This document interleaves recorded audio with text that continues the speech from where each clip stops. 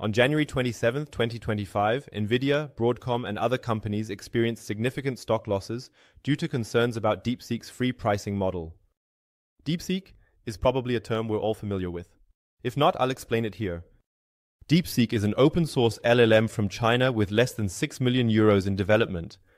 In this regard, the DeepSeek model R1 performs just as well as OpenAI's model R01. O1, written, which is probably a term everyone knows. DeepSeek only needed just 6 million euros for its development.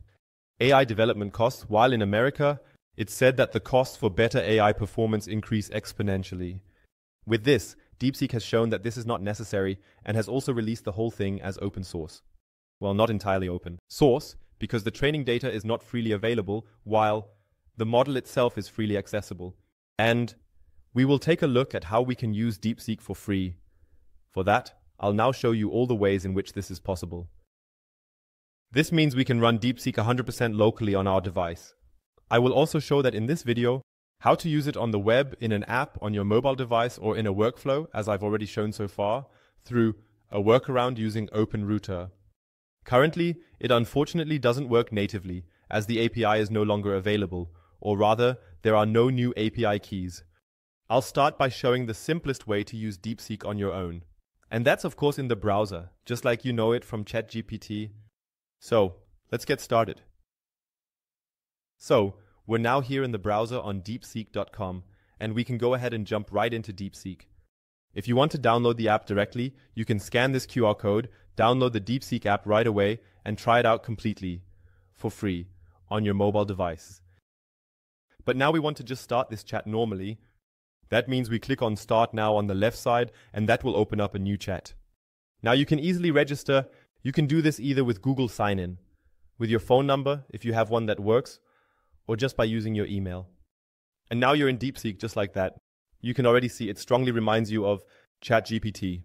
And now we can of course ask all sorts of questions here. That means let's just ask, explain to me the theorem of Pythagoras, so we can now do that. With the regular DeepSeek v3 LLM, this is the completely normal LM, which doesn't, let's say, think first before it overwrites. And here we can see the solution just like in ChatGPT. Gradually, the individual letters and words appear. And in the end, you can of course see the final result. Of course, we can also do this for more complex things. That means let's start a new chat and turn on DeepSeek R1. This is the new model that everyone is afraid of. And, well, we don't have a particularly complex task that we can give right now, but we can tell DeepSeek the same thing, for example. There won't be a significantly different result, but you can see right away that it says here, thinking. That means it really thinks first before it actually answers us. You can also have a look at that. It should probably appear here shortly. That's currently taking a while in practice, but it takes quite a while because the servers are very busy since this is available for free, and there was also a particularly large cyber attack on DeepSeek. Accordingly, it always takes a little while. You have to wait a bit longer, but you can use it really well. And this is, as I said, still just pure thinking. You don't have any output yourself yet, and now the output actually comes in a sensible way. Out, as you know it from ChatGPT. And this is, as I said, nothing special for any of us. New. One advantage is that you can upload PDF files up to 5 MB, which is a huge benefit compared to the free version of ChatGPT. So you can try it out right away, and you can also use the search function. That means you can search directly on the internet with DeepSeek. If you want to learn more about these topics, please like this video and subscribe. But let's continue now. So, we now also have the option, as we already know, to use DeepSeek with this AI agent from n8n. Even if it doesn't work super well, the tools aren't being addressed right now, and you currently have to take this detour through OpenRouter because the DeepSeek API isn't available at the moment. That means I've done this once, and I can also show that it works even if it's unfortunately very slow. So, it's 100% free, especially if you use n8n, or if you host n8n yourself, but the API itself is completely free. So, we're going to ask a question now. Hello, how are you? A very simple question. We can see right away it's running through now. So, and we can see now DeepSeek has responded. It took a little while. It actually took almost 25 seconds, which isn't great right now, but at least it's free. And if you need tasks that might take a little longer to respond, you can use that really well in such a workflow. Currently, and we're going to rebuild this whole thing here. That means first we'll set up the chat and then connect the AI agent to it. We already know all of this from other AI agents, I would say. And here in the chat model, we're going to select Open. That's a special feature. And we're creating new credentials with which we'll connect to Open. That means we're going to open openrouter.ai. Click up here in the top right, our symbol, then go to keys and create a new API key. We'll copy the API key, paste it in up here, and then enter it down below. Base URL, https is :/openrouter.ai api.v1.1. Then you can test it, and then he says 2, connection tested successfully. And then we select expression here under model. Let's copy the string here. We find it when we go over to model under prompt pricing on the left side and click on free. And then we find it here, the second result from the top. Or we just type in Deepseek, and then the model comes up directly. We're going to copy the string here. We then paste it here under model, and then everything is already connected. It's important that this is, of course, Open Router. You can rename it, of course, by changing it to Open Router up top. Then you'll find it easier to locate again. Then we can, of course, add a memory. And then we built it once, and that's how it works right away. That's how it is, and it's really simple. But now we're going to dive in, and I'll show the whole thing on macOS. You can also easily apply the tutorial on... You can apply it the same way on Linux and Windows, and it works just the same, as long as you have at least a moderately strong graphics card. Here you can simply say, the stronger the graphics card, the higher the video RAM, the better. On current Apple Silicon processors, it runs pretty well too. And I will show that here in this video. So, now we're going to run Deepseek, locally on our device. For that, we're using Ulama. That means we're going to go to ulama.com and download the software here, which is ultimately what runs these models. And we're going to download it here, click on download at the top right, then we choose what we want to download it for. We see that we have everything available for macOS, Linux, and Windows. We'll download it and run it. What's important on Mac is to double-click it quickly, run it, and then install it. Then it will be, added to the path so that the programs are automatically available in the command line, that is, in the terminal. And now we can also just take a look for the model here. And then we find right at the top, because it's currently trending a lot, Deepseek QR1, which is the reasoning model from Deepseek. And we also see that we have it with different parameters. We even have the original version with 671 trillion parameters. And we have a lot of distilled models here. Distilled means in this case, you take the functions from larger models, make it a bit more efficient, and can run it with significantly fewer parameters. This means that, for example, the 70 trillion parameter model did not work on my device. I just eventually cancelled it because I didn't feel like waiting any longer. I'm currently using an M2 Max with 32 GB for this video. Of course, things can look completely different on Windows, especially with an 89, with a 3090T, or I don't even know if there is one, but with a 3090, for example, it should work very, very well. And the better the graphics card and the more VRAM is available, the better it ultimately runs. And then we'll jump right into the terminal and just use the models. And I'll show you how to download them. And then I'll also show you how we can display everything in the web interface. That means we're going to go into the terminal now. I'm using iTerm2 for that. And after we've installed that, we would just download a new model. And I'm just going to take this one, 7 billion parameter model. That means we're entering Ulama run Deepseek R17B. And we can see now it's basically downloading the models from the repository. And once that's done, we can move on. So everything has been downloaded now. We see that it's checking the checksum again to make sure that what it downloaded is really the right one. And we see we automatically jump into a terminal where we can directly ask questions. For example, hello, how are you? And then we see it responds right away, doesn't have to think too much about it. And now we can jump out with buy.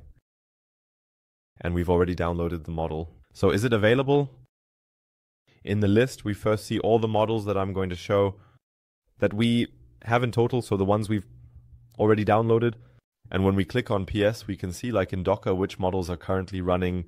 And you can also see, for example, where they're running. Here you can see, for example, 100% GPU. The 32, the 32 model, for example, runs on 50 for me. No, wait. The 32 model is also running at 100% GPU on my machine, but the 70 model is running at 50%. GPU, 50% CPU. And you can definitely tell that it's much slower when it's not using those Apple Silicon processors, neural how unit. So you can definitely tell that the performance goes down. And we're going to do the whole thing now, just like with ChatGPT in the browser interface. It has a huge advantage. It looks way cooler, and you just know it much, much better. And it also works easier for the operation. For that, we're using Open Web UI.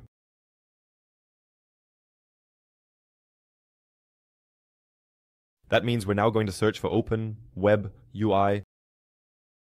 This is this one here. You can also open it directly here and take a look for yourself. But let's go to the GitHub repository. And what's also important is that you install Docker. So I can quickly show you here. That means you're going to search for Docker, then just get Docker. And then you can download Docker Desktop for Mac, for Windows, and for Linux. Just install it, and if necessary, enable the system extension. And then you have the option to run containers with different contents.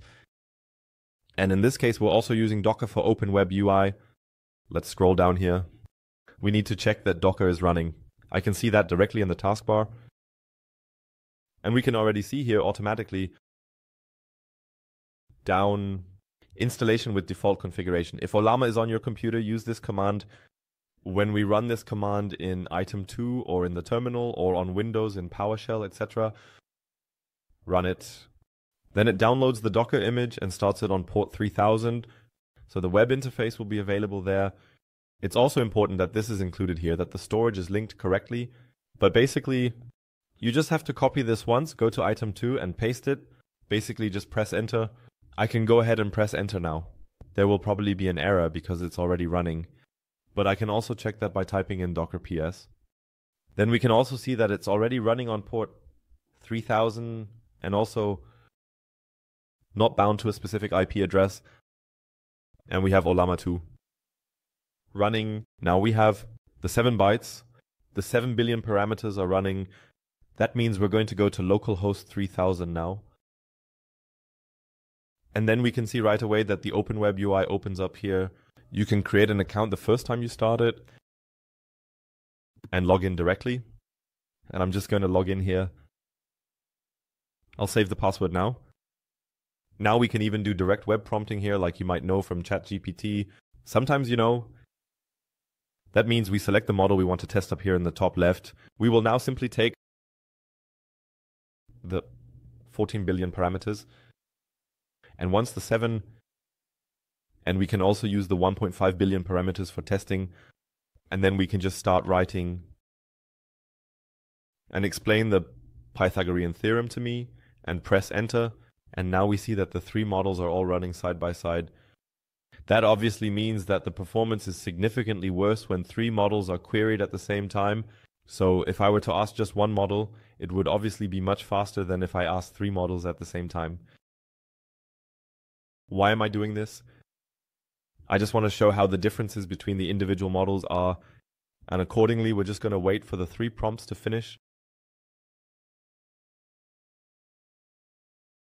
And now we can see here, for example, that the model with 7 billion parameters has already finished, while the 1.5 billion one hasn't really started yet. And the 14B writes nicely, but you can also see that one is writing in English and the other in German. The one with the most parameters in this test is currently writing in German, but I can also just show it with one very simply.